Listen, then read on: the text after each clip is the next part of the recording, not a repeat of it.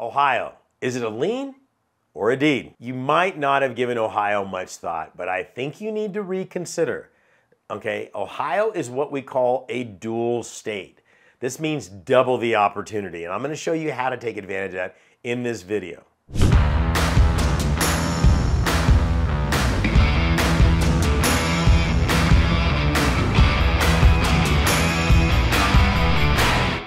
Now, there's so many good things happening in Ohio.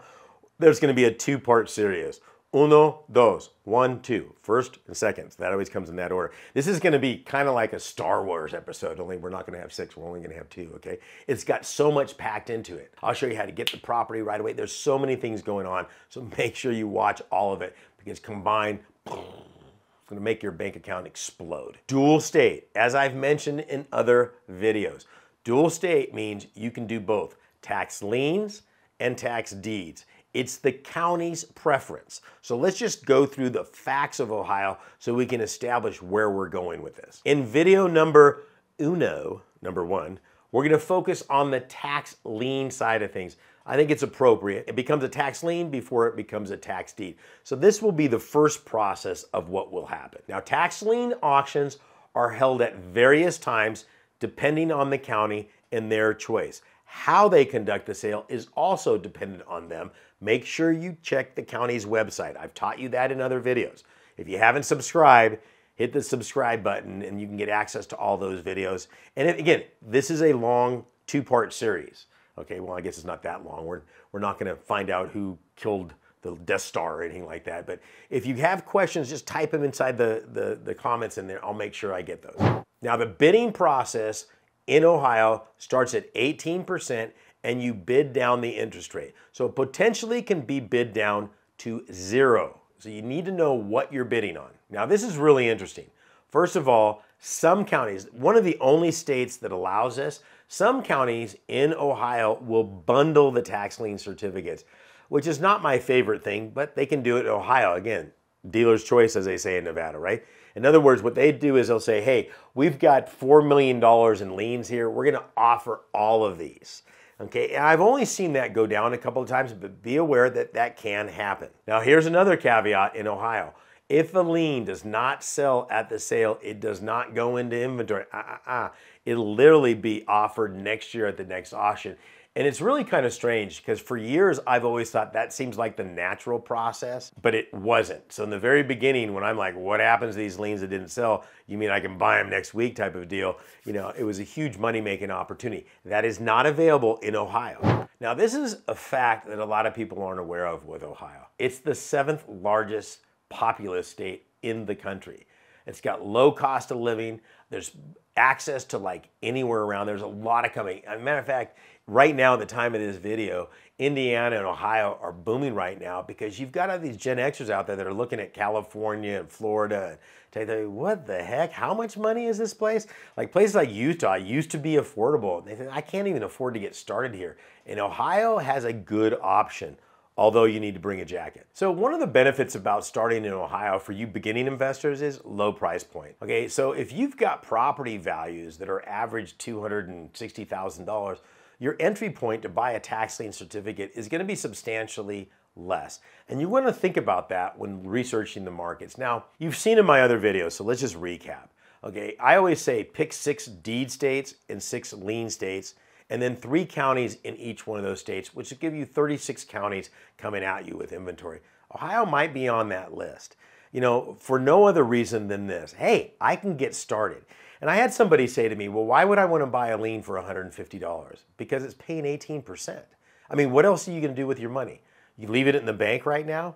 Oh yeah, they're going to pay you a whopping 2%, but it's insured by the FDIC. Wait a second, I can buy a $150 lien on a property that's paying 18%. If they fail to pay that, I get a property free and clear. Always remember about that safety. One of the things I talk to about high dollar investors is this. One of the things they say, oh, I want to buy this house. I'm going to make $300,000 on this deal. I want to sell that. I go, whoa, wait a second. Why don't we hold that and rent it out? Because if you sell that property, you're going to have to take $300,000 in profit and whatever cost you've got in that and find something else to invest in. Believe it or not, one of the hardest things as an investor is to finding a safe and reliable place to park your money.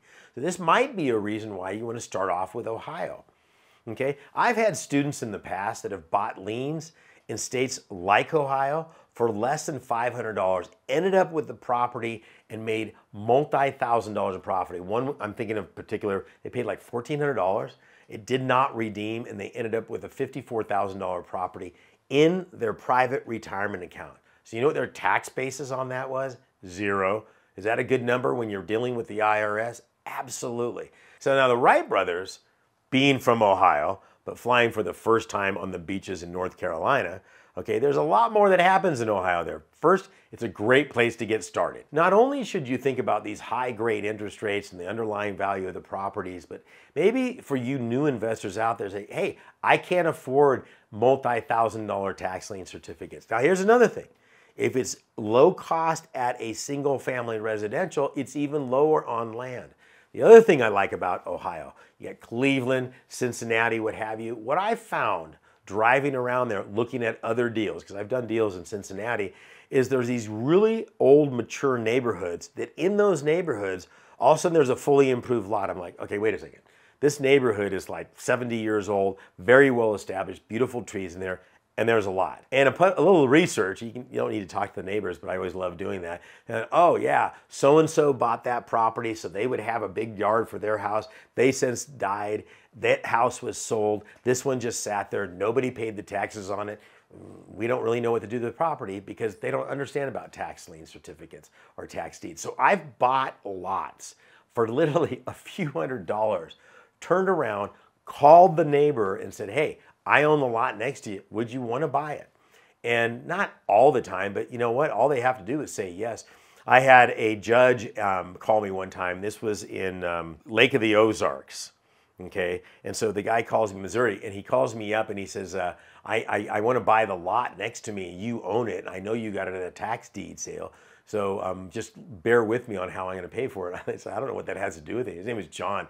And he goes, well, here's the deal. My daughter owns a lot on the other side of the house, on the other side of it. We own it here. We'd like to buy that so nobody builds before it. Our dogs can run out there. I said, make me an offer. So he offers me $3,500. He owns the property. I said, handle the paperwork and you're good to go. I pay $500 for the lot.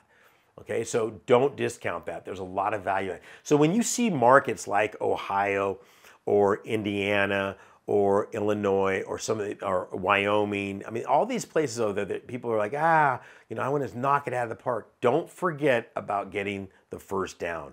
You don't need to go for the end zone every time. Just move the ball down the field. It's key. If you're trying to throw that ball in the end zone every time, you're going to lose the game. Ask Tom Brady. He's a professional at it. Here's the cool thing. If you're a new investor or you're a seasoned investor, I've got a brand new training that'll walk you step by step on every pitfall that you can think of and the right way to make money right away. Okay? I've just put it together. If you want access to that for free, I'll give it to you. All you have to do is go to my link. It's Higgins, Higgins, method.com. That's higginmethod.com. Click on that, and I got free training for you to your heart's delight. Good luck, and be careful out there.